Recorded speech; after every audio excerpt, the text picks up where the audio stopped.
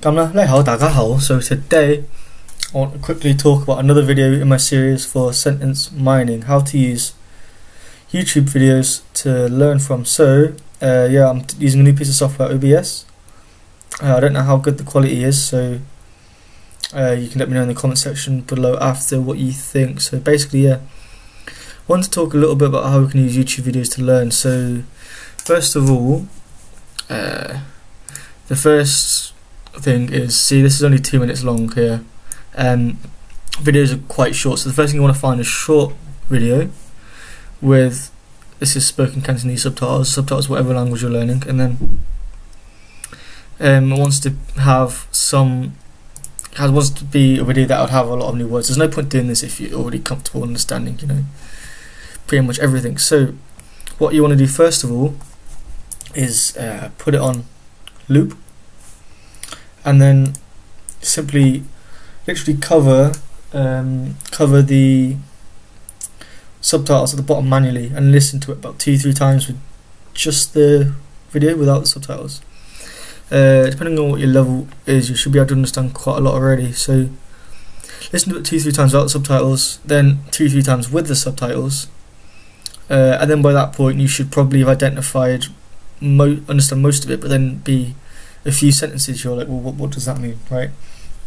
And that's where the next step comes in. So if I just drag this to the left side, so then what you want to do, get a Google document open like this, and so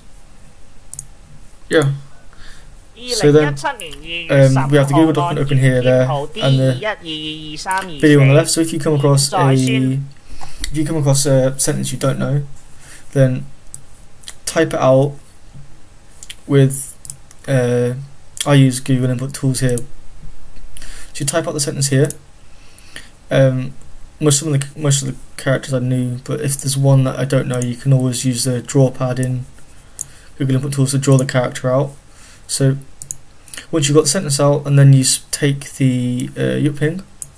Here again, you can use Cantonese pop-up dictionary for Google Chrome and just hover your mouse above to get the pronunciation. So then you can see, and then you can get the translation of each word individually. So now declare your opening statement. And if you're really unsure on this, I guess you can transfer it over to Bing Translator, Google Translator, something like that, but they're not great. But with the individual word translations and Bing Translate, you should both be able to get pretty good idea what's being said. So so once you've identified all this, you literally go through, and then if I'm struggling with this, you just pause it and then copy the sentences over the ones that you're struggling with. So once that's done, have all of the sentences into Anki. You can review them in your flashcards quickly. It should only be, I guess, 4 or 5 sentences. Shouldn't be a lot. Once you've kind of gone over them and done them in your flashcards, you go back to the start and watch the video again, maybe 2-3 times. Now you've looked at the difficult bits, you should pretty much understand everything. And then once you've done that, go back, cover up the subtitles again, and just listen, see what you can understand then.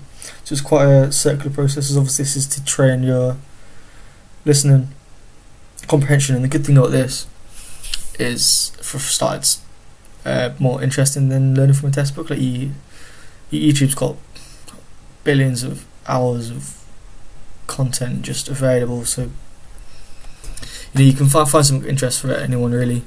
Even in language like Cantonese, where the majority of subtitles would probably be in standard written Chinese, you still do get quite a few with spoken.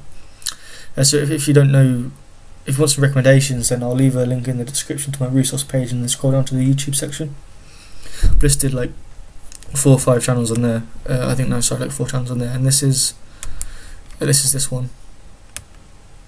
The one that I'm listening to today, and this is kind of like satire cartoons. So I said you want to have a few new words you don't know already. So this is in the case of a courtroom. So there was like so this is in a courtroom. So there's there's new words that I didn't know, like defendant, the prosecution side, stuff like that.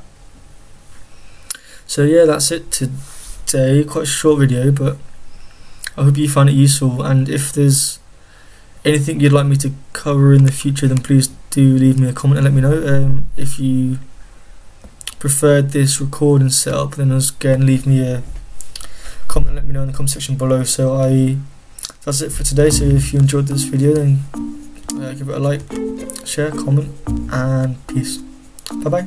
This is Jogena.